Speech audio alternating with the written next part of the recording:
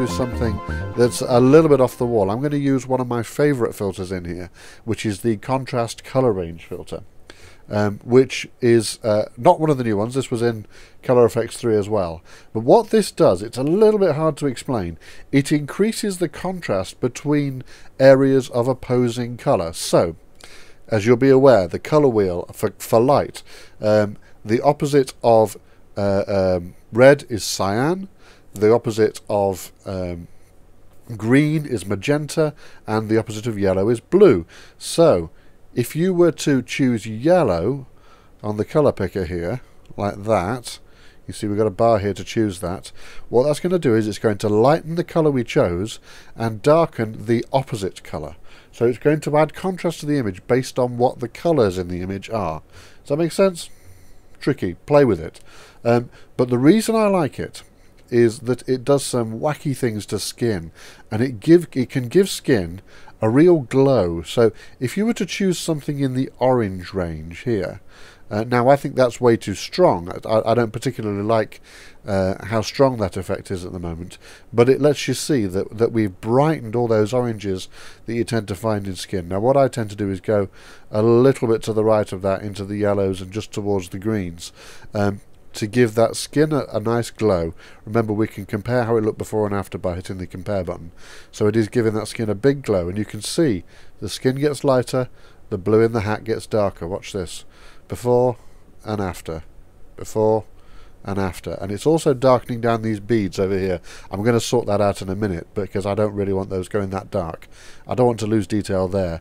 I don't mind losing detail on the bottom of the hat because that it gives this wonderful light and dark adjacent to each other here, which really draws the eye. That big contrast next to her face really draws the eye, and that's really what I want. So the way I'm viewing this image, by the way, what I really wanted to do with this image was I wanted to really use colour to make a massive contrast between her face and her lovely blonde hair and the blue in the hat and the sort of the greys that I'm going to turn a little bit blue later in the background. So it's really a sort of a blue-yellow, blue-orange, opposite colours type effect I'm going for here. Now that idea sort of came to me through experimentation. It's not like I looked at the image and went, aha, I know what I'm going to do with this one. These things come to you as you work with an image. So this is now the third time I've processed this image. I did it once and then I did it again preparing for the tutorial, and now I'm doing it for the third time. So each time you do it, more ideas occur to you. You do things slightly differently each time. I encourage you, if you get the chance, to process an image, then throw away that image and do it again, and it'll be better the next time. So anyway, right, we've got that's the colour we've picked. I'm going to choose the contrast amount to apply based on that colour. Now I don't want to add too much contrast here because I'm going to do another contrast step in a minute. So I'm actually going to, this contrast slider here is just a plain old contrast in the traditional sense, just based on brightness values. So I'm actually not going to apply any of that contrast at all.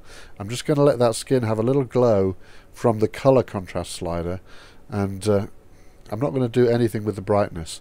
We've also got some sliders here that appear on every filter, and we've got some shadows slider and the highlight slider, and what this does is it changes how much the filter affects the shadow portions of the image and the highlight portions of the image. So if you find that a filter is losing detail for you within a shadow area, you can protect those shadow areas by dragging the shadow slider up a little bit. So in our case, if you look at her knees, where she's got these, there's a little bit of texture on her knees there. If I just drag that shadow slider up, you can see that the detail on the knees is being protected a little bit. I don't want to do too much of that because I'm not overly concerned about detail there, but I don't want to lose all of it.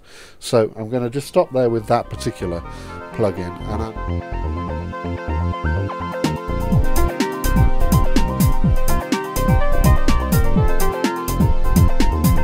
Photo Walkthrough is a free online video show about photography and digital photo editing using Photoshop and Lightroom.